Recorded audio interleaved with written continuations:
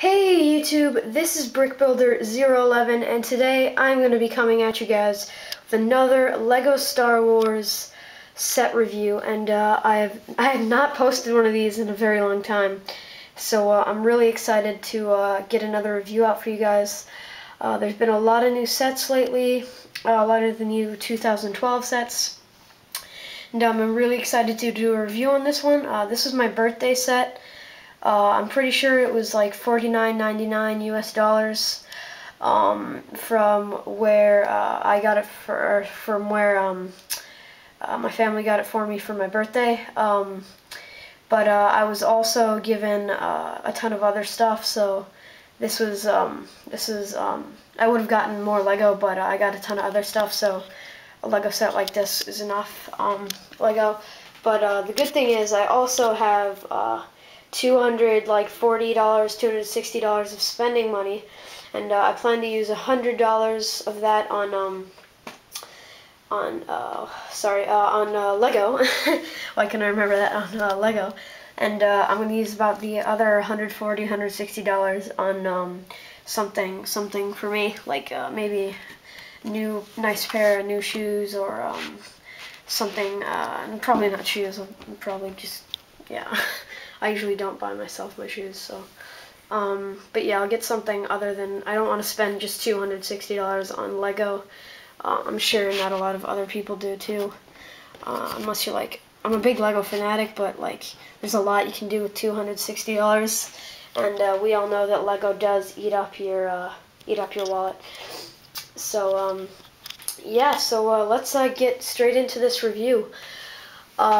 First of all, this set is ages 8 to 14, and it is set number 9493, so 9493. It is the X-Wing Starfighter, and it comes with 560 pieces. Down here you've got building toy, and then I think that's like Spanish and like German or something, I'm not sure. And then over here you've got all your minifigures. Got Jet Porkins, who is a new figure. Sorry, let me zoom in on this.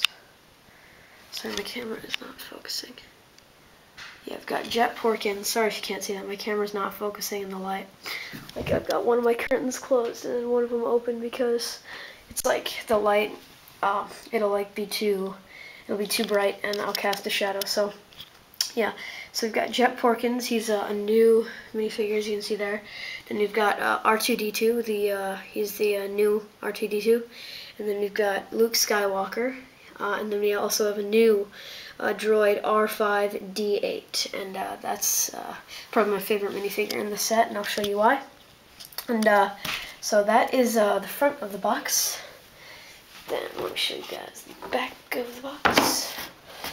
We've got it shows you how the set works and the basic features of the set, and it also shows you scenes from the set. And yeah, you can go to lego.com and check it out. This is inside of the box. It's a pretty large box, not that big, but it's pretty big. And then here's the instruction booklet. It was a bit confusing because at first when you see an instruction booklet like this, you're used to opening it like this way, not like over. But then when you open it up, you actually have to look at it like you're looking at it this way. So I guess you're meant to hold it sideways and read it like just a book. But yeah, it's actually a really fun build. It's one of those builds where once you finish it, it all just comes together, and it makes it super cool. It like you do a ton of work, and then you put all the pieces together, and it just like fits together so nicely. It's a really cool set. So yeah, let's get on to the minifigures. Firstly, we have this guy right here. We have Luke Skywalker. And you can see his face. There is his face. And he has some basic Luke Skywalker details. And he's got a kind of cool torso here, as you can see. His torso's got some nice details. Sorry, I have to zoom in because my camera's not focusing. He's got a cool torso. Okay, and then he has one of those blue lightsabers, and with the handle, and then he's got a cool back pad. It's like not really a backpack, more of like a vest type thing. So that is him, and he also has a pretty cool helmet. He's got like the Republic helmet with like the cool details on it, and yeah. Please make do with me, guys. I'm really sorry that my camera's not focusing. Sometimes this camera's really weird. Sometimes it'll focus really well, sometimes it won't. Sometimes it'll be HD quality, and other times it'll like go into 480p. And a couple of videos ago, it actually went into that, and the quality was so fuzzy. It was really annoying. But yeah, now we have Jet Porkins, as you can see. I like that name, by the way, Porkins. And he has got a very similar torso to Luke Skywalker, and the same back, and the helmet is slightly different. It's more red and inflamed with those little Republic insignias. And he comes with a regular pistol, as you can see here. He's got that pistol. And, he's a pretty cool minifigure. I liked him. Now we have R2-D2, as you can see. He's the newest R2-D2. It's not new to this set, but he's one of the new R2-D2s. He's got some really cool decals and everything.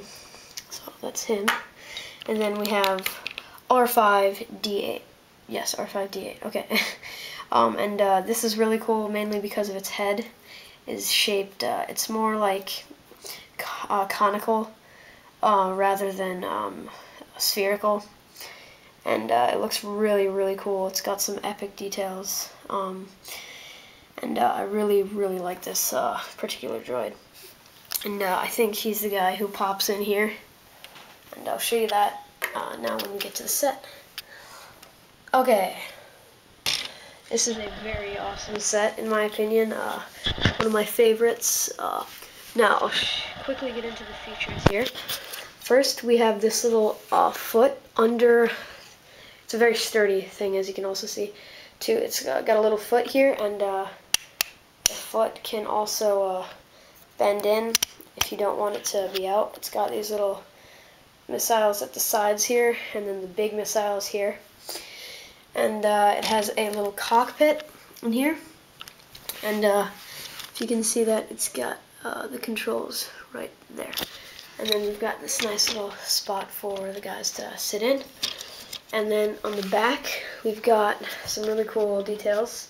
We've got some like these engines with fire flares, I guess you could call them. And the main feature of this is when you turn this knob, the wings will flick out, just like that. And it's a little bit, yeah, there we go. The wings will flick out just like that. You've got this epic, epic set. And then let me quickly turn that, and then it'll pop right back really nicely. And then you can get a droid to come sit right in there, and then you put your guy in the cockpit there. They'll fit in right in the seat. But yeah, my camera's running out of time, so thanks for watching, guys. Until next time, this is BrickBuilder011 signing out. I hope you guys have enjoyed the review, so thanks, guys. Bye.